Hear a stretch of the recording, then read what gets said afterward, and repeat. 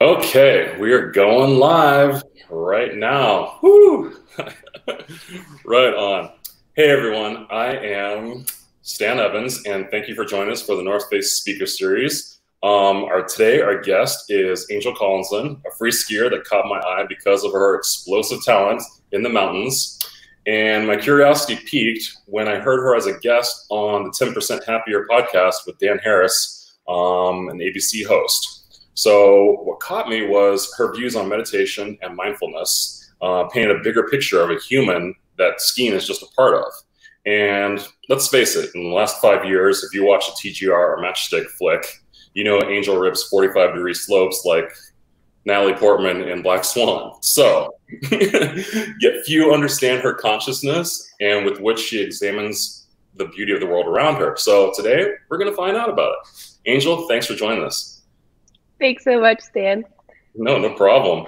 I am really curious about, most people know your backstory, but I want to know a little bit about like your influences of getting into skiing and kind of just the outdoor industry and some of your influences from your past, women, male, neighborhood, just all the things that kind of like influenced you on this path. Yeah, well, I grew up at Snowbird Ski Resort, and I raced until I was 19. So my first like major hero was Peekaboo Street, and she signed. I had one of those like white round bubble Bori helmets, you know, and I still have her signature on it, and it was just like this like Peekaboo Street bubblehead for a long time. And then then it was like Sage Cadrigosa, fellow North Face teammate for a long time. And then once I started moving into big mountain skiing here at Snowbird, like a really big influence of mine was Rachel Burks, and she just like rips and was so supportive of like women's success. And it was the first time I'd really had a woman be like so happy for my success. And she's still one of my favorite people to ski with this day. That's great, because for me, obviously being a little bit older, I kind of really identified with like Kim Reichhelm, who was in License to Thrill. And then Kristen Ulmer was actually like, that was one of my first photos that ever got published in Powder was of Kristen Ulmer. No way. Yeah, for sure. We went backcountry camping up in Beehive Basin and did an overnight for Powder. And it was funny because we were shooting the next day and I did a rookie mistake and forgot my sleeping bag because I was so concerned about all the camping gear. So I had to camp out overnight without a sleeping bag. But we got the shot. It was all good. How do you camp? Oh, wow. That's really cool. Yeah, no, it was like a super ramp, but it was summertime, so it wasn't as bad as it sounds. Don't make it like it wasn't a tragedy. But it kind of was, that was kind of like my first perk and interest in seeing women who really ripped, because like they were really good. And honestly, having that personal connection of meeting Kristen and going and shooting with her, like she was so solid and such an interesting human being. And like seeing that perspective really changed the way I saw perspective as far as like women in outdoor sports. And so for me, it kind of started me on this path of just exploring that.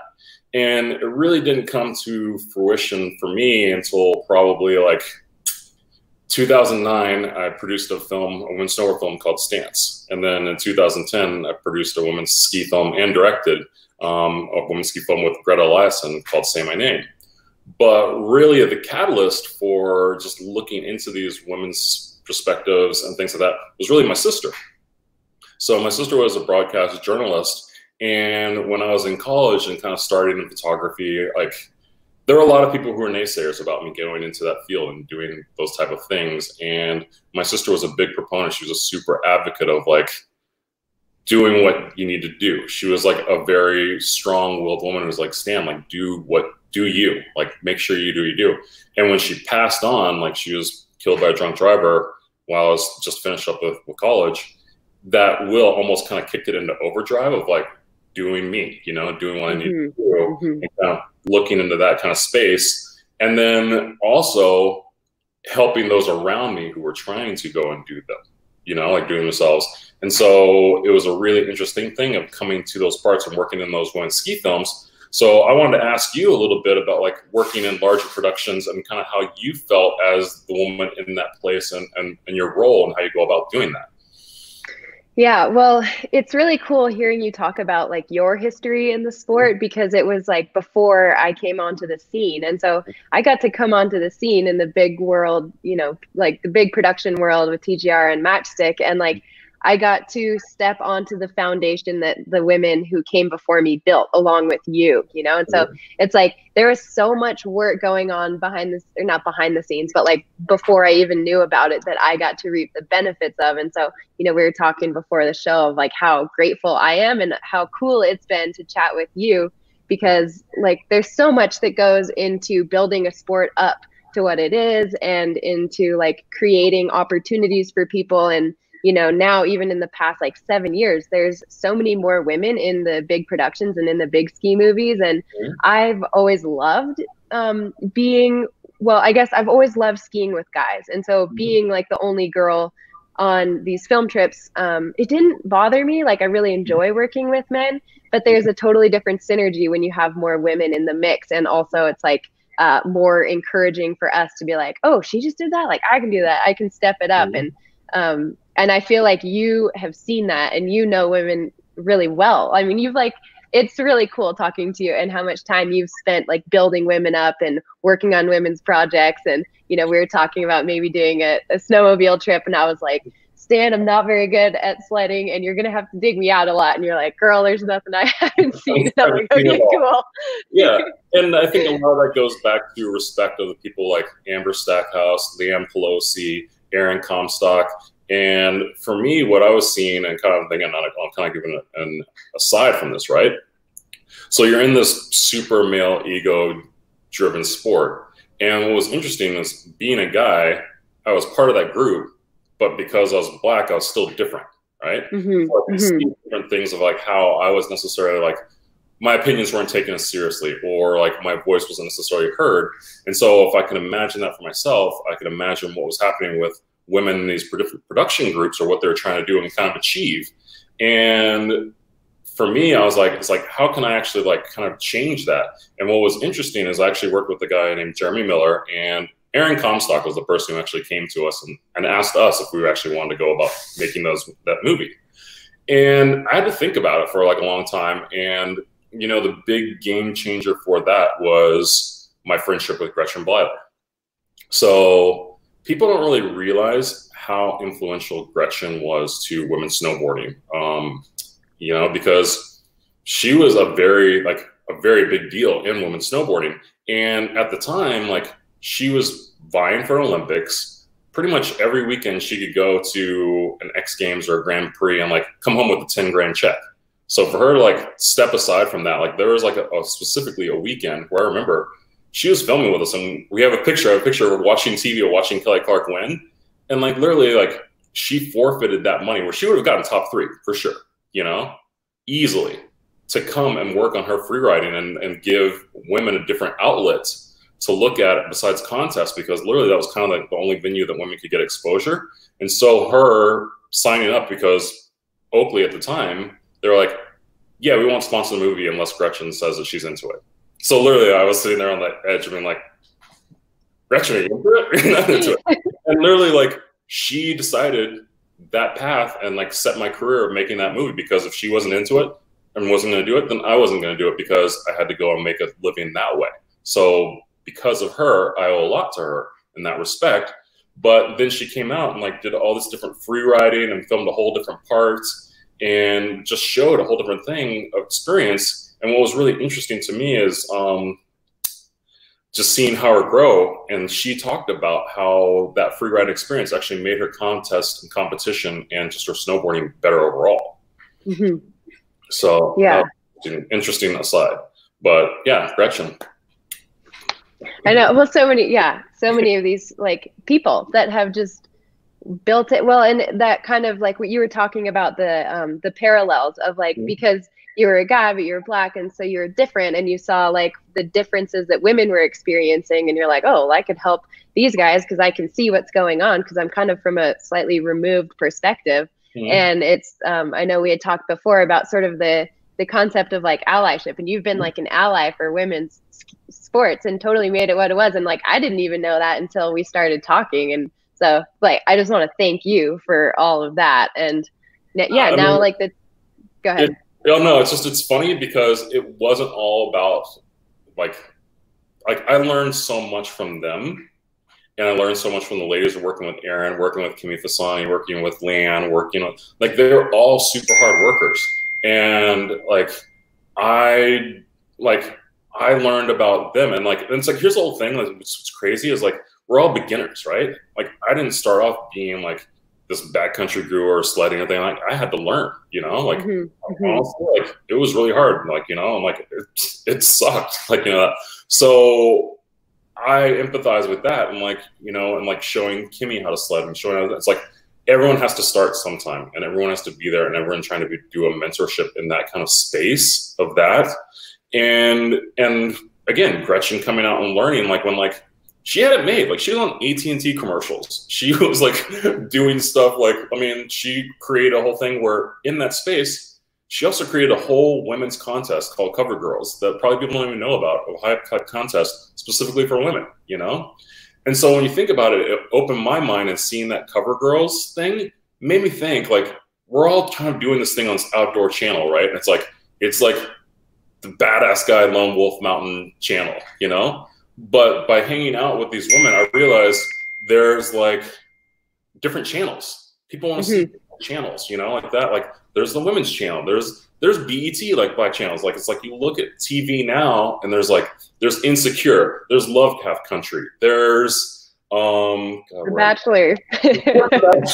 There's Blackish, there's The Watchmen, there's Girls, there's Insecure, there's Golden Girls. Like, there's all these channels that people want to watch different things. And here's the funny thing about it: when you're a brand and you're looking at how you're going about, these aren't just necessarily art projects that, that are cool narratives for women.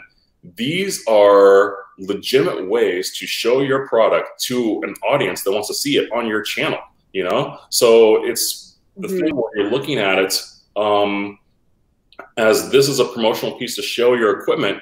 And if you're not giving that, if you're putting it in the guy's movie, you're having limited time for limited space to show women's products, right?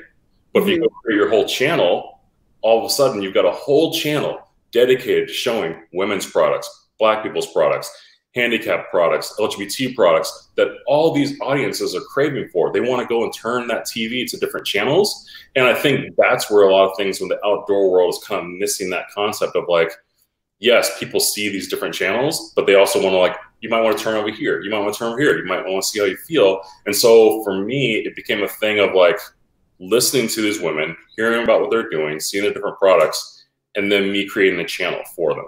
I was onto it, really. Like, they were already doing their own thing, and they were doing great stuff, and they continued to go do great things past. Like, looking back now, like, watching Facets and then watching Uninvited, I was just like, these movies are great. It is cool because they made the channels. The channels are there now, and, like, it's just like, it's cool to see, like, that evolution, have it come full circle. Totally. So, yeah, and it's. Oh, yeah. Go ahead. No, you go ahead.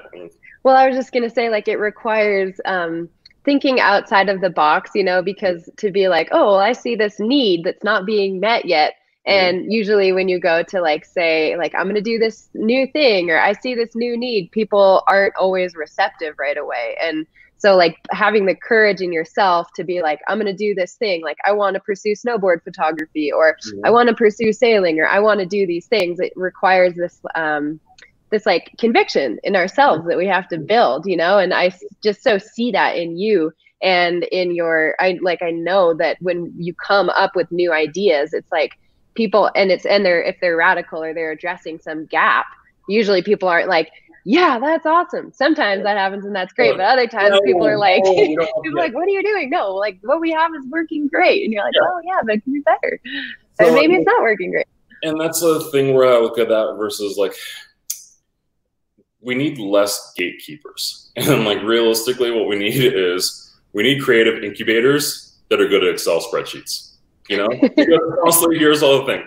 All I want to do is, like, how I want to come in with a good idea, and then have those creative incubators move around the numbers on the Excel spreadsheet and be like, oh, here's how we're going to do it. Like, here's how we're going to go about changing this. Here's how we're going to go about creating these interesting things. And, like a little bit more of the yes and involved in empathetic culture of seeing things that way, you know, of like, how can I help instead of help, you know, like how can I encourage? And so I'd like to see more of that in the culture where people come up with like there's no like, people are going to come up with creative ideas and they don't necessarily know how to facilitate them, right? And this is what you see nowadays. People have great ideas, they don't know how to facilitate them. But people are so overrun and so used to the way of doing things, they don't stop and think outside themselves and be like, okay, how can I help this person who's not maybe got this fully fledged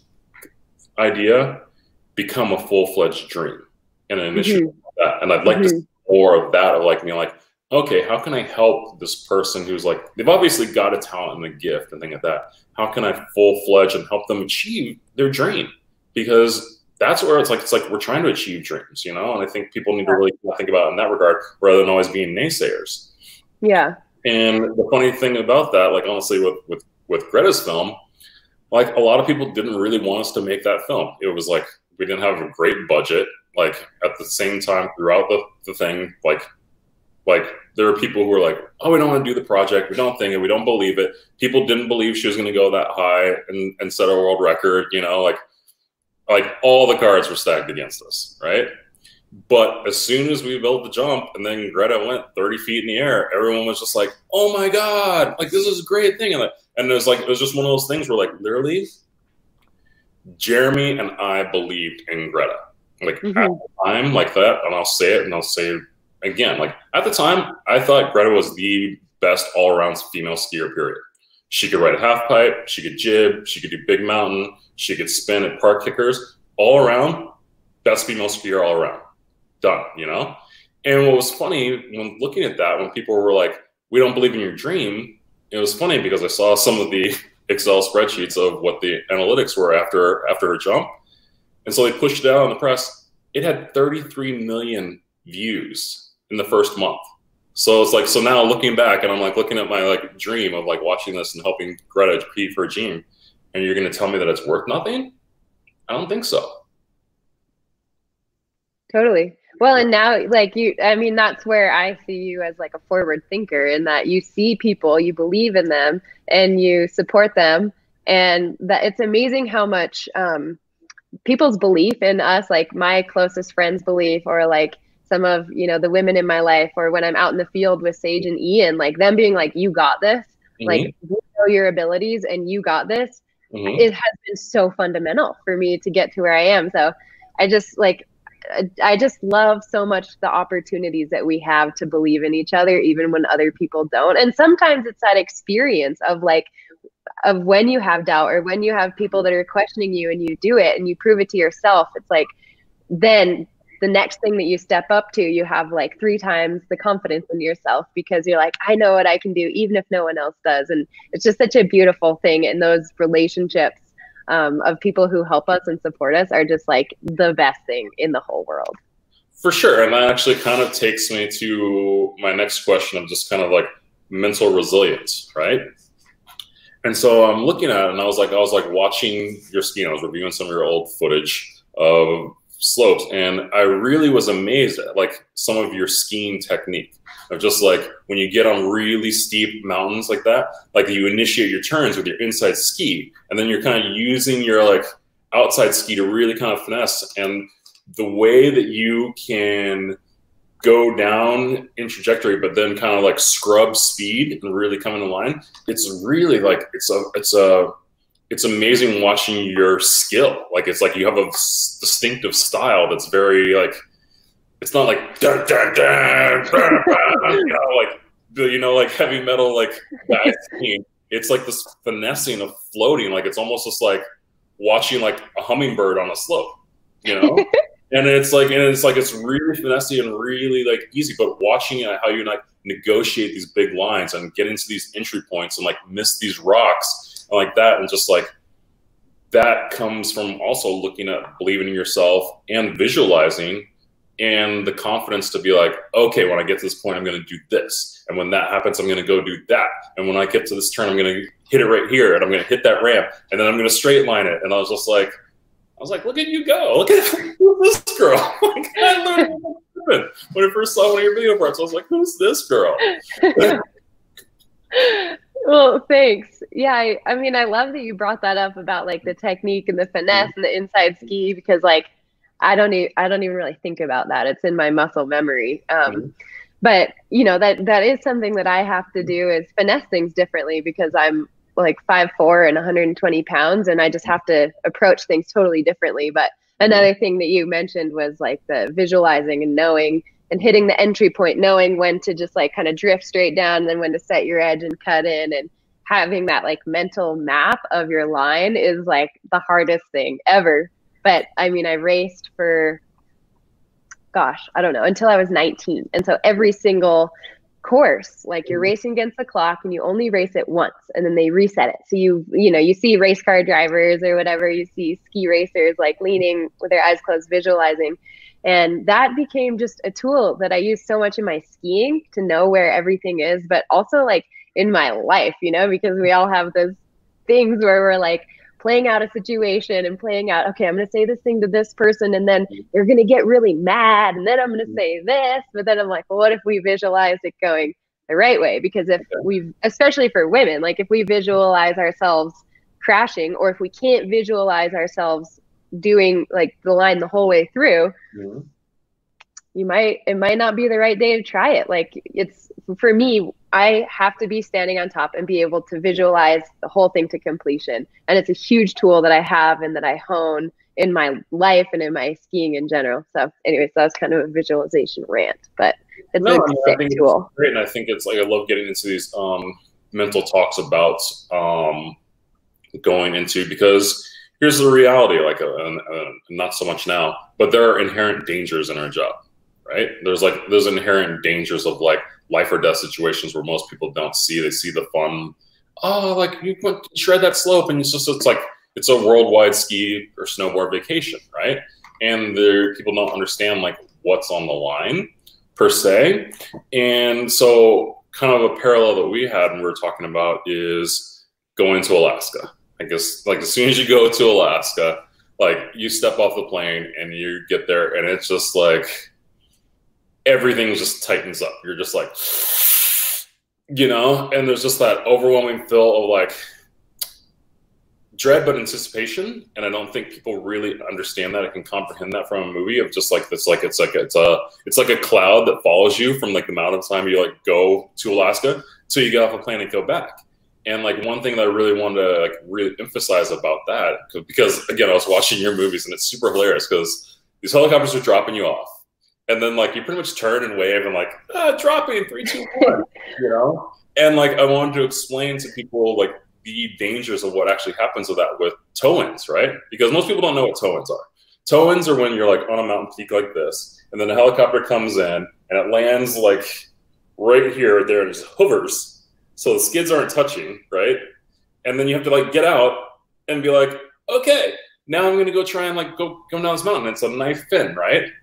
And so there's so many things going on in that space. There's the rotor wash. There's you were actually talking about, but before when I was doing it, you had to get things out of the basket. You have to get out of the chopper. You have to keep eye contact with the pilot to be like, because what happens is there's gusts. There's like gusts in the winds. And so the helicopter is constantly maintaining. So you have to watch the rotor so you don't get your head chopped off. And so between that, you're just trying to hold down all your gear while the helicopter's flying away, right? And like, it's mass anxiety. And so I wanted to talk about, because I know how I feel when I was doing it, like with camera gear and trying to get everything, I'm just like, oh my God, trying to get everything down and just keep calm, you know? And I just want to hear your experience of that, of like maybe how like meditation or just mental visualization or how you prepare for those kind of situations, because it's a tough mind game. Yeah, totally. I mean, because it's really visceral. It's sort of like, I mean, it's the same experience before you have to have a really hard conversation with somebody and you have like a lot of anxiety and your nerves are going and there's like, you're trying to rehearse stuff, but there's also static and there's like just all of this stuff going on in nervous energy in your body. I mean, it actually feels really similar, except for there's also that added awareness of like high consequence to your like body or, and so, yeah, so meditation has been a huge tool, but like, I just kind of wanted to spin off on like the heli drop off for a second, because it's just so funny. Like it is so classic in the movies. You see us like holding our skis above our head for the hero shot or like waving, but like to get to that moment has been already pretty intense. And I think I was asked one time in an interview, people are like, you know, what's your first thought when you're getting out of the heli or when the heli flies away? And I was like, do I have both my mittens? Because you're like so scattered and it's like a jump show and you're like, do I have all my things? But yeah, like you have to be pretty much from when you get in the heli at the bottom, you've communicated your line to everybody. The cameramen know where you're going. We take the doors off on the heli and we're buckled in super tight and we slide our skis in under our feet so that when the heli comes up, let's say this is like the knife edge ridge, the heli comes up, it rests a toe of its rotor, which is why it's called a toe in, but it's pretty much in a full on hover. And so when you, just like you were saying, when you get out, you have to be really slow with your movements because your movements will actually kick the heli around. And a lot of times on these ridge tops, there's not a lot of room. There's rocks around. So like it takes a really good pilot to do these complicated toe-ins, and we get to work with some of the best, and it's really awesome. But anyways, so yeah, you got to get down really gently and pull your skis out. A lot of times it's a really knifey ridge, so trying to pin your stuff down is hard. And then everything, you know. Yeah, you got to lay on it, and yeah, like you said, keep contact with the pilot, and also be ready to bolt in case something happens, like or move out of the way if the heli has to adjust or something. Yeah. So there's already a lot going on, and I think that's why I was saying like it starts when you get in the heli at the bottom is just stepping into this mental space where you can handle changes in the plan. And I talk about this a lot, but that's where meditation helps me, is because a lot of us have this or a lot of people have the misconception that meditating is sitting on a cushion and not thinking, which could not be further from the truth, because we all think and we can't stop it. And so where meditation has really helped me is for me and for like a lot of mindfulness meditation, it's not about stopping the thoughts. It's about honing your focus and your awareness on something. It could be your breath. It could be sounds coming in. It can be anything you want to hone your attention on. And then when you notice yourself thinking, you catch it and you're like, okay, I was thinking, and you come back to what you're focusing on. And so it's this constant refocus. It's noticing you're in thought and coming back. Because of my whole thing of that, it was, I wasn't meditating, and I'm not a meditator. Maybe I need to, who knows, possibly. But for me, it was like filtering out the noise, Yeah. It's like, I got this one purpose, step here, keep here. Don't lose your snowboard off this side. Don't lose your camera pack over this side. How deep is the snow thing at that? Like, which way is the helicopter peeling off? And like when the helicopter would peel off, I'd be like, it was like the happiest would ever be of like seeing a helicopter leave, because like then you could just like stand and like pick everything back up again and like recalibrate. But literally that moment of just like filtering out the noise. So it's kind of like it's a parallel, but I mean I love hearing yours. So how about that? And like when dropping into lines and doing like that, like and I guess filtering the noise and the consequences and like looking at like, okay, this is where I'm going to get through this. How does that work? Yeah, it's sort of, at least for my process, it's like I can't totally block the fear out because it's always going to be there. And so my process is just like making friends with it and knowing that it's there and just being like, okay, cool. Fear is in my sphere. Like, spread in the background, just like the black cloak and like the yeah, exactly. Hanging out today. Okay. Yeah, I'm like, yo, homie, how's it going? No, but I mean, there is like a very real, visceral acceptance of like, for me, it's not a blocking out, it's an accepting of everything that it is, all of the consequences and all of it. It's on my mind, and I think about it, and it's to me, it's like it's a dance with life, I'm like, okay, that's when I'm more present than any time. And so on the same note, like, once you drop in, that's usually when things are quite silent and it's nice and you're just literally focused on the next turn or hitting that entry point.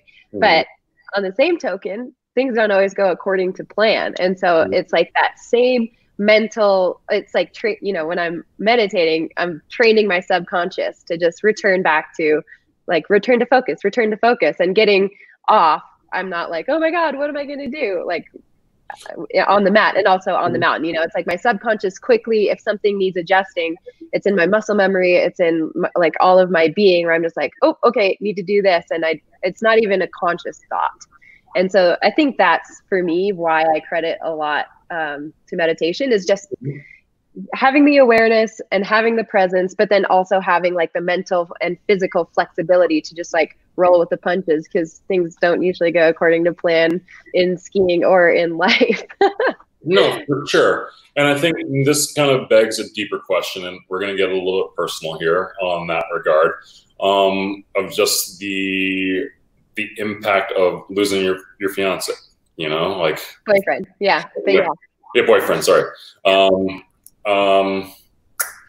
Looking at that in that respect of just like how you went about coping and the aftermath of that, of like how you like went about as far as focusing and like still doing your line and then going on to life. Because I have my take on that with like what happened with my sister, but I'm curious to hear if it's something similar to what you went through in that respect.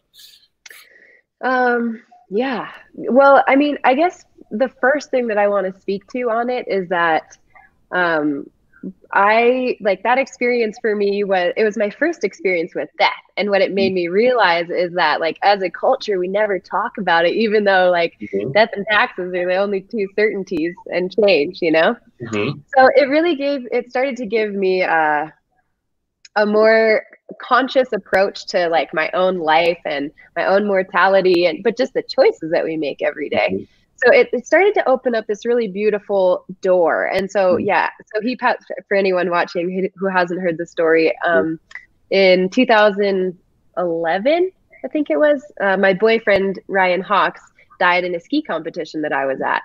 And so it was midway in the competition and he got flown to the ICU. And so I was faced with like a choice of, do I go sit while he's in induced coma at the hospital bed, or do I keep competing, you know? And I so deeply knew that if I couldn't talk with Ryan or support him, he would want me to like finish this competition because it was like a really, really important one. And I won't go into all the details, but anyways, I finished it and I was at the top and I was just like, this is for you, Ryan. And I'm just going to be as present as I can. I'm going to do it for you. So I did it. I won. And then I drove straight to the hospital and he ended up passing away the next day.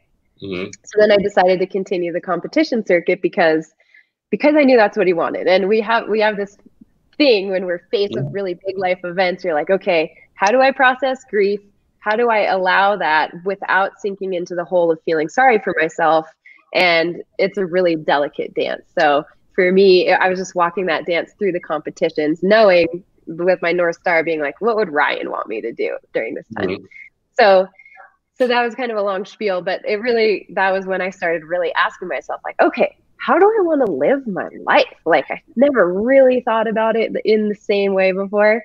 And, you know, when we're doing these sports, a lot of people are like, it's really selfish. It's super dangerous. You know, you can risk losing your life and then your family doesn't have you. And, you know, how do you grapple with all of that? And all of those questions are super valid. But I think the most valid question that you don't get asked, instead of like, is it worth dying for? It's, what makes you live? What do you want to live for? What do you want to live for? Yeah. And that is like such an important question that I try and ask myself all the time. And I think a lot of us should be asking ourselves, you know? So that's the question I had to ask myself when my sister passed away.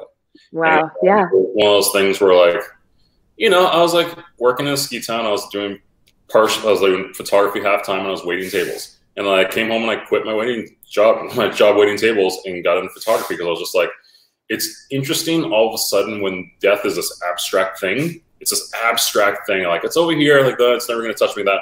And all of a sudden it reaches down and it touches you. And all of a sudden you're like, oh man, like life can be taken from you any second. So you better get to live in life. And it really changed the way that I came approach and trying to live life to the fullest and really trying to make things happen and really trying to achieve things and honestly believing in myself.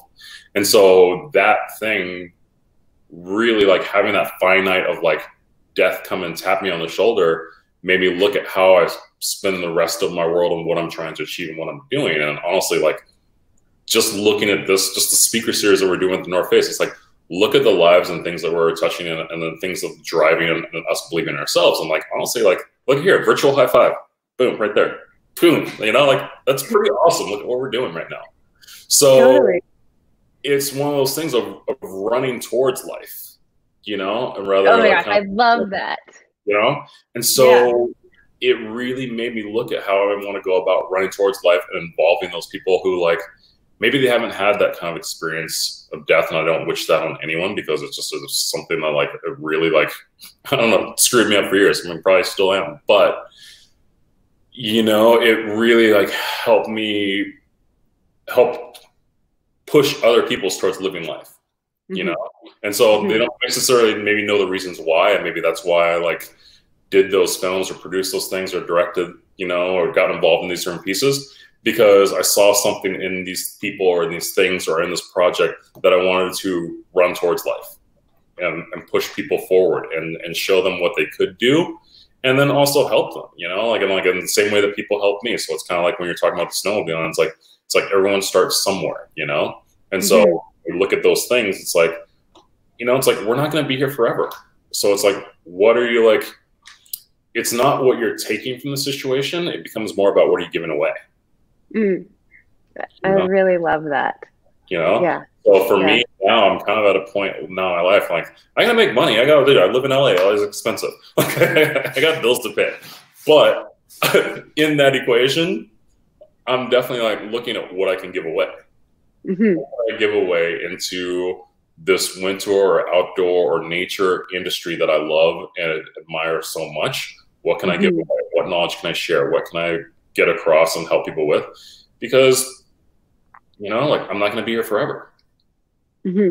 Totally. You know? So, getting back to that, like our next thing is finding and exploring nature and art in strange places. And I just kind of wanted to talk a little bit about like, one, what nature means to you and kind of what you do on a daily basis or how you kind of go about bringing that into your life every day. Because you were telling me about like, you know, your secret spots. Secret, not so secret. Not so secret. So yeah. Go ahead. Well, I guess one of like hearing you talk about, you know, giving away and what you're grateful for, like, I think one of the things that I'm so grateful for that I was born into, I mean, besides like the incredible amount of privilege, I mean, my parents worked super hard, but I lived a super privileged life.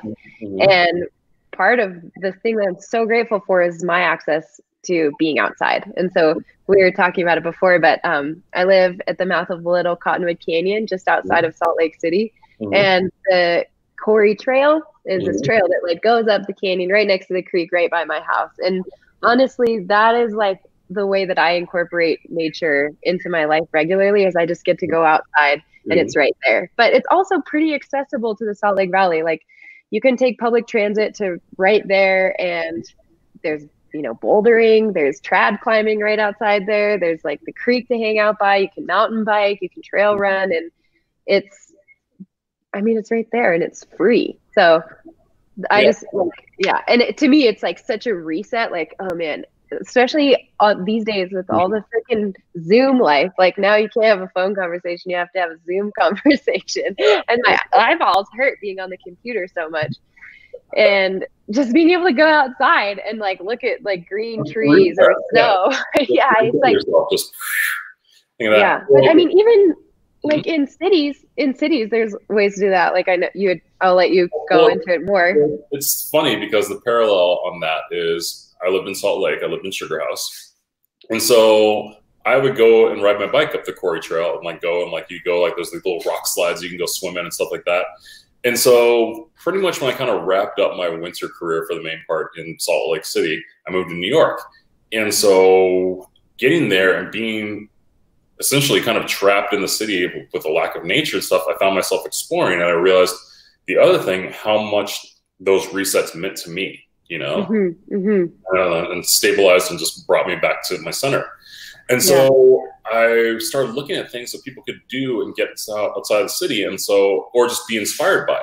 And I found a couple things. Like the first thing that I was really inspired by in New York was like going to Storm King. So it's like an outdoor sculpture garden that you can walk through. It's about an hour north of New York, and like you can play on the things, you can interact. There's these little like rock wall terraces, and there's these overlook views, and just like it's a very like visceral, touching, sensory thing where you can like play with the things. Obviously, you probably wouldn't do that with now with COVID because you probably catch something, but but you can sit there and look at it and admire, you know, like it's just like these ginormous. I mean, like some of these things are like 3 stories high, you know, like you can walk through them, you know, and so it's just like this big walking tour of these amazing art pieces that inspire you and revitalize you. And like one of the things I really want to see, and I've been working kind of like on this speaker series with, is trying to get more city and minorities and marginalized communities to be able to get outside and see these things, and kind of like, because it brings me peace, it brings me calm, right? And so if it can do that for me, and like I've been so fortunate by growing up in the outdoors, then I think it would do it for other people, right? Like me. And so that's where my heart's at nowadays. But the other thing that was really awesome is the MoMA PS1, right?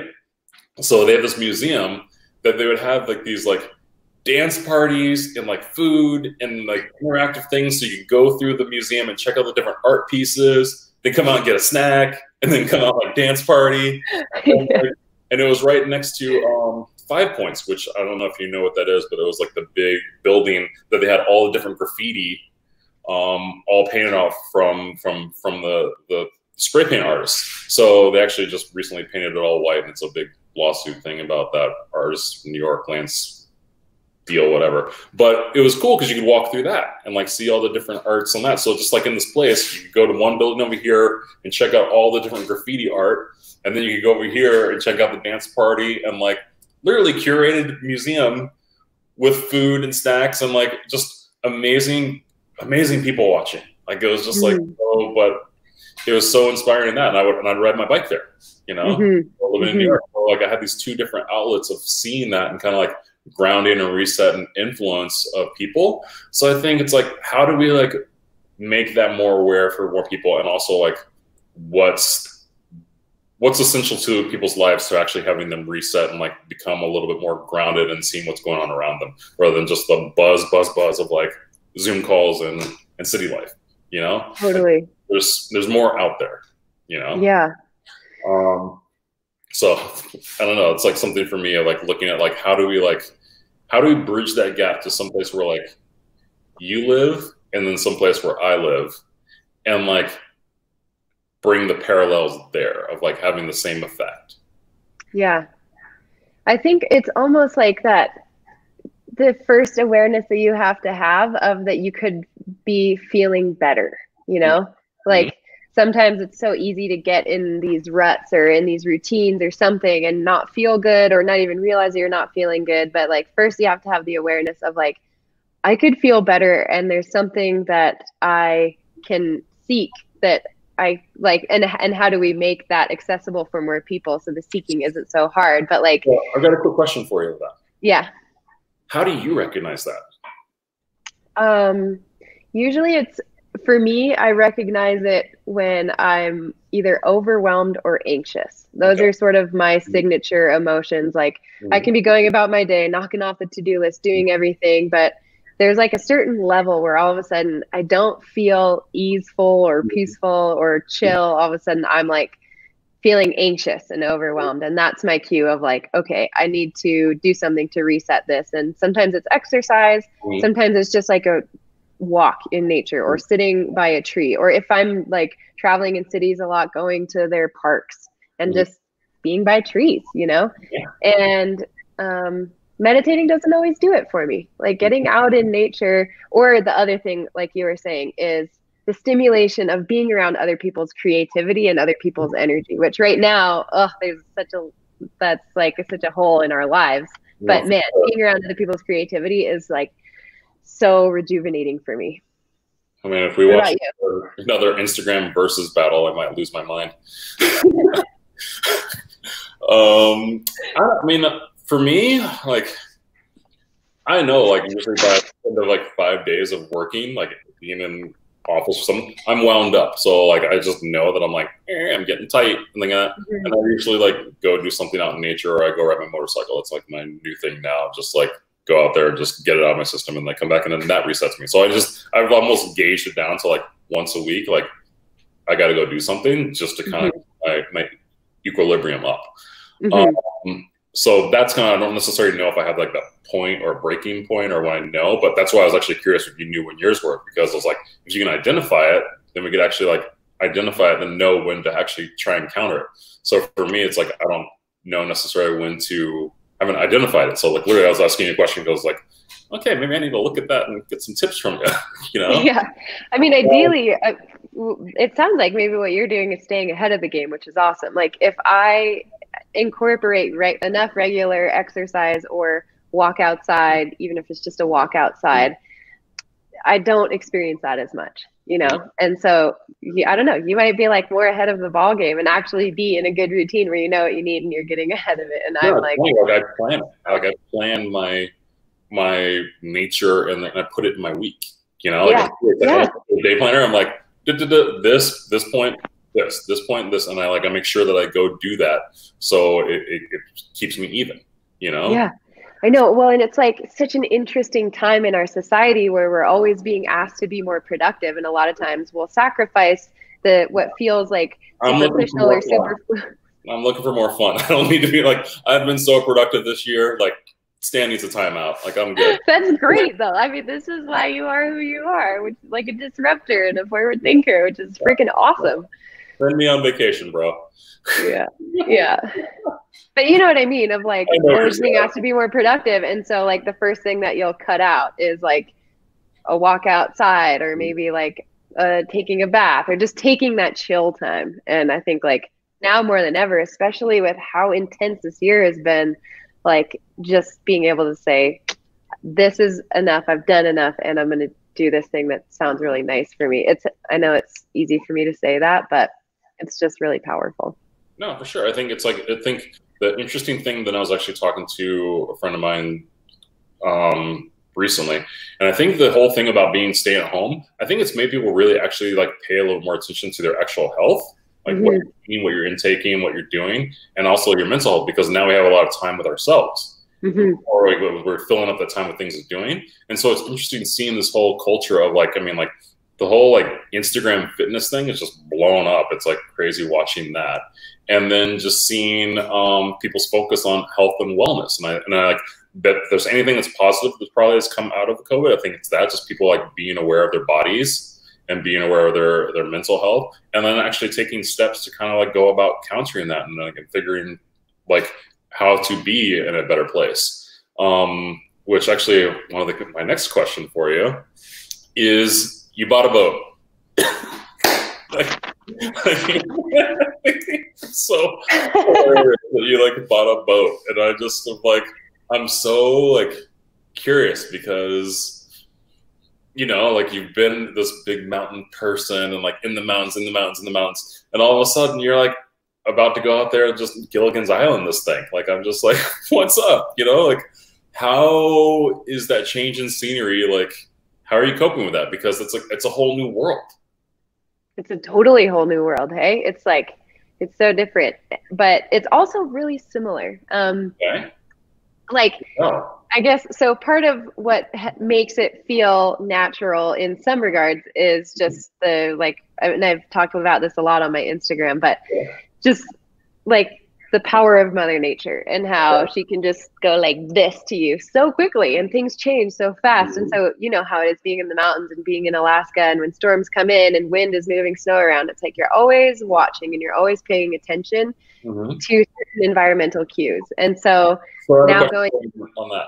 So is it similar like to being back in Alaska? Is it like that kind of like, or it's not the same intensity, at least what I've done so far. I mean, maybe when we set off on like my first like big passage, you know, and I'm out in the middle of the Atlantic, I might be like, this is like Alaska, but I haven't done that yet. But I'm actually really looking forward to that, because I think it's a lot of the same ways that you grapple with it. But this, what's scary about it is that it's like, I know all of the ways in which, I know the language of the mountains. I know the ways in which it communicates and when to back off and when to have you know, like what to watch for. And I go to the ocean and I'm like, I know that I should be super respectful, and I have no idea what I should be respecting, you know? So it's like, it's being in the beginner's mind all the time and like getting my stuff handed to me regularly. And oh my gosh,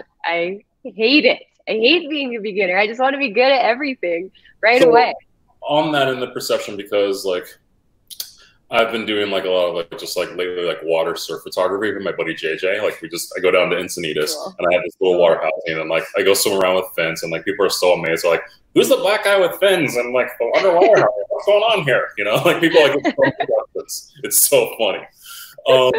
But being in the water and swimming around, just the different sensations of the things that I see and like and in that world, it's like landing on another planet. And so all of a sudden, being the beginner, and I know you're talking about how you hate being the beginner, but also I love seeing it as this new world that I'm exploring, you know? So that, like, it's just like there's a joy in being like of exploring something new, like completely unheard of. I'm not walking, like I'm paddling around in like these fins and I'm turning around in these waves. And just some of the photos we've got, they're just so surreal and trippy. So I'm curious, like, how being a beginner and thing that, how that affects you of like just seeing something new and inspiration. Yeah, it kind of reminds me of like when people talk about the best part about having kids is you feel like you're rediscovering the world, you know, and just the way that they're fascinated with a caterpillar or, you know, seeing how things work in a new way. And sort of like that, it's like that, the childlike wonder is like reinstilled when you go into something that's so amazing and so beautiful, like the ocean or, you know, this underwater world.